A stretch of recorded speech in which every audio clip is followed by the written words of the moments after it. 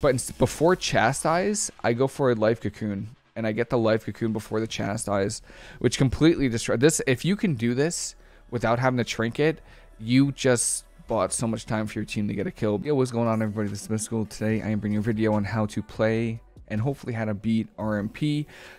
Rogue Mage Priest is one of the, if not the best comp in the game right now, and you shouldn't be expected to win, but if you're able to capitalize on their mistakes and you make as few mistakes as possible, it is possible to beat them.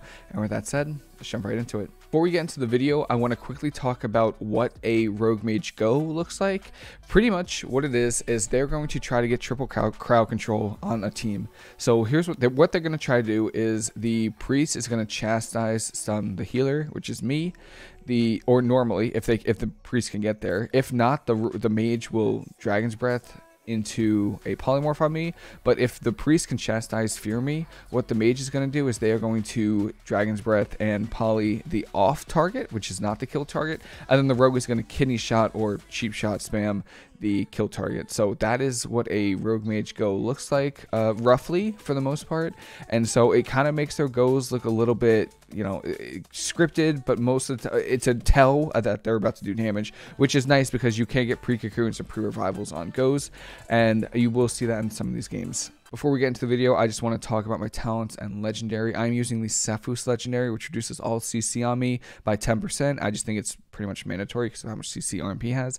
As far as talents go, you won't see anything different besides I do play Tiger's Lust. My warrior is playing arms, so a little bit less uptime than Fury Warriors, and I hate dispelling roots and then not being able to spell polymorph. It actually is really annoying. So I like Tiger's Lust. As far as PvP talents go, I like to play Eminence, Zen Focus T, Peaceweaver.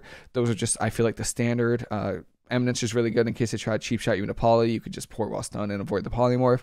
Peaceweaver shuts down combustion like quickly, so you don't need if you just Peaceweaver during combustion, your team is fine. And then Zen Focus T with the recent buffs from 45 seconds to 30 seconds, you have Zen Focus T after every CC chain on you, and it just helps with the guaranteed healing. So if you have any questions about talents, PvP talents, please let me know. But that's what I've been running. All right, so this is the opener. I get sapped. They're pretty much going to get a guaranteed go. That is Shadowlands right there. And he goes for a cheap shot on my warrior. It makes it feel like that they're probably not going to open soon because my warrior does War Banner right here, which is absolutely insane. So they have to take time to kill it if they're going to. There's the mage trying to kill it. I think the rogue actually kills it there, and then there's a DB on my shaman. I feel like they're trying to kill my shaman because they basically have to kill my shaman because they just DR stunned my warrior. One thing to note is you see this priest coming in hot in Dwarf Shadows. He's gonna try to Dwarf Shadows fear me. I think I avoid it. Yeah, I roll away to avoid the fear from the priest, and then I incap him because even though it's their go, we kind of want to do damage as well. You never want to let a rogue mage priest team, an RMP team, like dictate the pace of the game. You always want to be just as aggressive as them. At least that's what's worked for us. I'd go for a I think I'm not playing disarm. That's my warrior disarm. I'm not playing disarm, but I go for an incap. I don't know if I leg sweep off. I do. I got leg sweep off, and now they're like their perfect opener didn't happen anymore. And it all comes down to my warrior just war bannering the cheap shots. And then here's a blind on me. I kind of you kind of want to wait a little bit, mostly because I don't know. You don't want to trinket right away because then they have so much CC. You want to trinket and then UCC. So I think I might trinket revival here. Trinket revival is really good versus mages just because they have combustion and Peaceweaver makes you completely immune for like a few seconds. So it's really nice.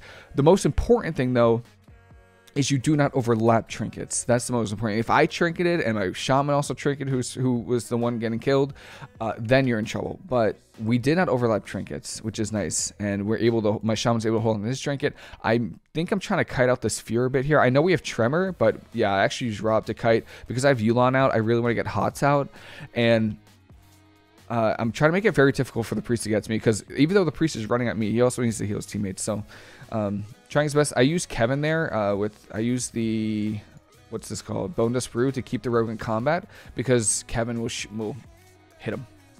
While all this time's going on, we are hitting the mage. Mage is normally the kill target. That's a resonator.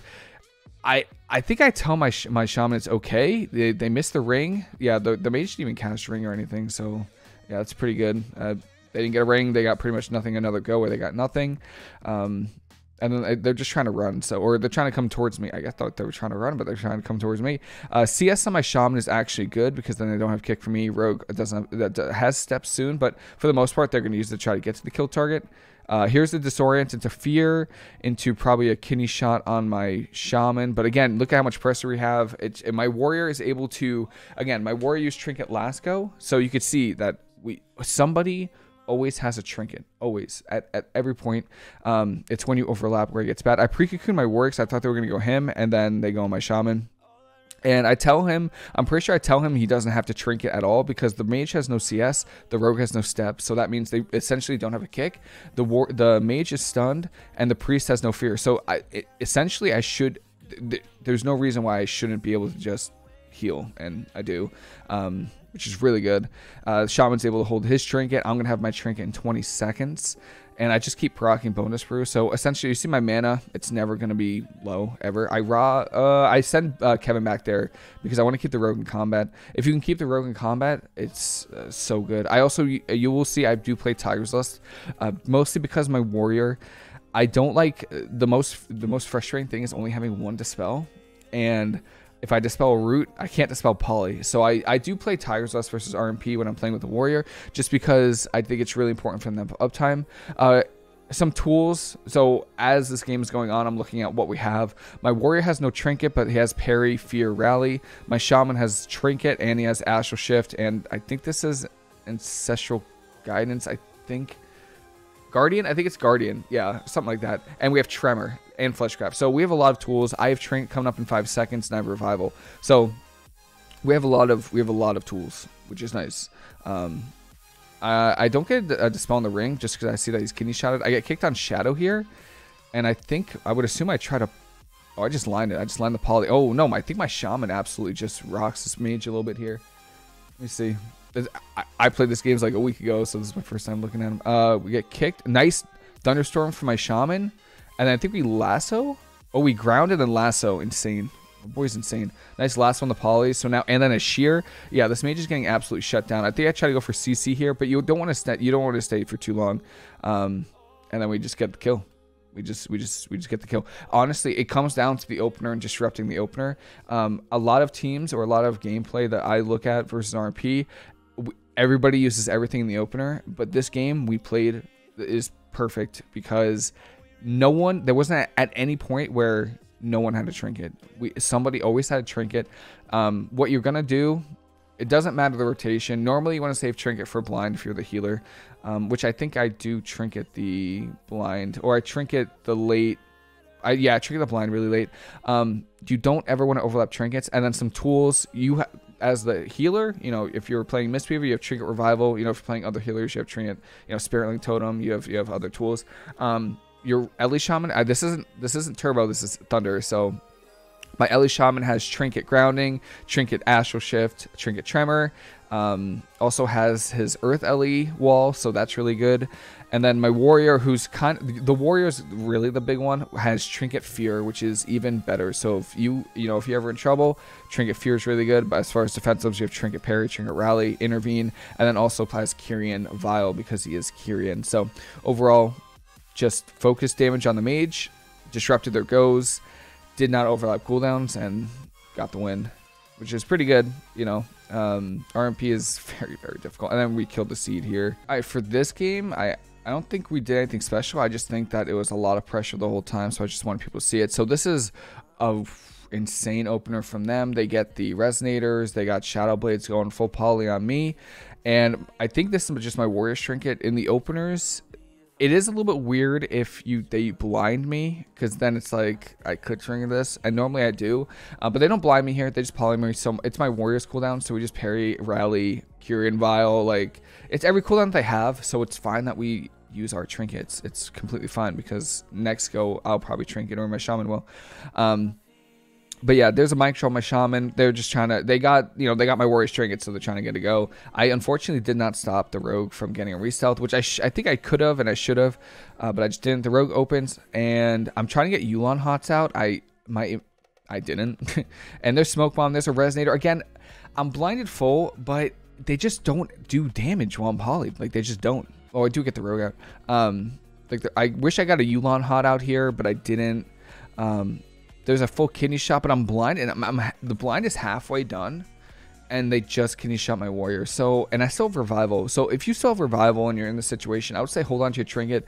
Resonator's late too, so it's like, you know, I revival the mind games, I revival it, so we're fine. Like I didn't have to trigger that.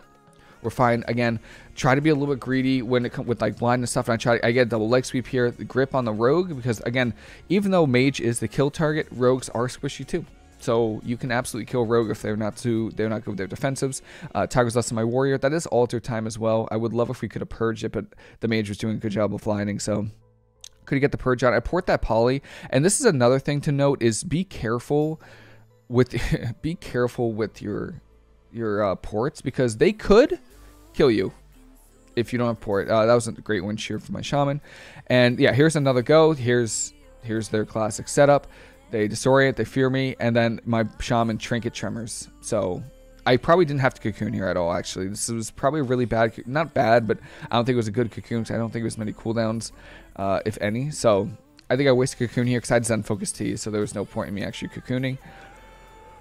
Oh, did I jump here? Oh, okay, yeah. So this is just, now they're just going to run now, and I think this next part is another one of their goes that I kind of wanted to show. So here's another go. Use ring around the Rosie here versus the mage, just because they're trying to CC me. There's cheap shot onto me. Insane thunderstorm for my LE shaman. So you could see right here, they get CC on me, or I port to avoid poly, or to, yeah, any CC on me. I try to get the rogue out. I get cheap shotted, and then the mage is on top of my shaman, and my boy freaking thunderstorms the polymorph, which buys me enough time to get a pre-cocoon. Oh, he trinket groundings, but he didn't have to. So that is a kind of a not so good overlap, but just that, it bought me enough time to be able to pre-cocoon it, and now they don't know what to do, and they're running away. There's trinket banished from the rogue on that Kyrian spear. If the rogue didn't trinket, or if the rogue didn't have banish, the game is actually over right there. But the rogue comes out of stealth at half health, and the priest is So this is kind of what you look. This is essentially when you're playing like Thunder, this is your win condition is mana, essentially, or like overwhelm them with damage. So the priest is we just need to live. Priests can heal without mana for a good amount of time, but if we keep the pressure up, they can't.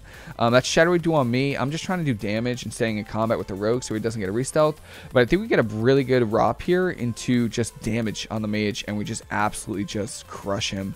So yeah, good fear, I guess, but I don't even think we kill the pod. No, we don't kill the pod at all. I go for an incap on the priest because he has no trinket, and I think the mage stacks for the priest, so it's just game over. The rogue DR'd all of us when he was peeling for my team, or he peeling for his seed, and we just got the kill on the mage. So yeah, that is pretty much how you go about playing against and beating RMP. Again, you have to make close to zero mistakes, because rogue mage priest can capitalize on mistakes that other teams make very easily with their goes, because they're so consistent. But if the rogue mage priest, if the RMP makes mistakes and you minimize yours, there is a chance, and a good chance, that you can win. But it is very difficult. That RMP is expected to win. It's the best comp in the game right now. But hopefully this video was helpful for anyone who might be struggling versus RMP. I know I do sometimes, and I know someone's asking about how to play against RMP, so thought I'd make this video, and that's it for me. Hope everyone's a fantastic rest of the day. Hope you enjoyed the video, and I'll see you later.